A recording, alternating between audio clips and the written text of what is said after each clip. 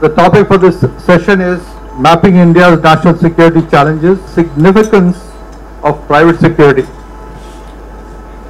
The topic itself is very, very vast and encompasses so many different facets of the existence of our country, but we shall be hopefully confining ourselves more to what the private security can provide and contribute towards the safety and security of the country.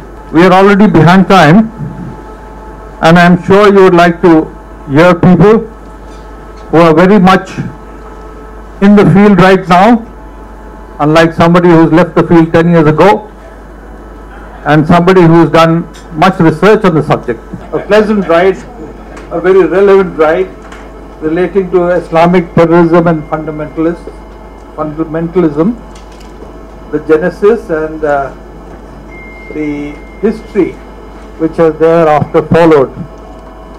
Mentioned a lot of things like semi-Wahhabi movement, LET, etc.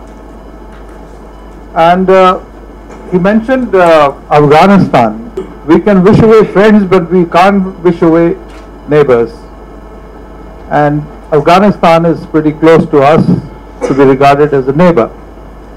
If you look into the history of Afghanistan, it has been one of the areas where peace has never prevailed. In fact, they say one of the reasons for the British government being out of pocket and its treasury being very badly blunted were the three Afghan wars. Thereafter, we've seen that there has hardly been any period of time when Afghanistan has had peace.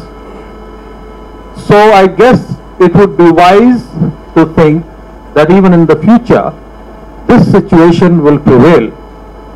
How this situation is going to pan out for our national security and what private security can do to contribute in helping the situation is what we really need to think.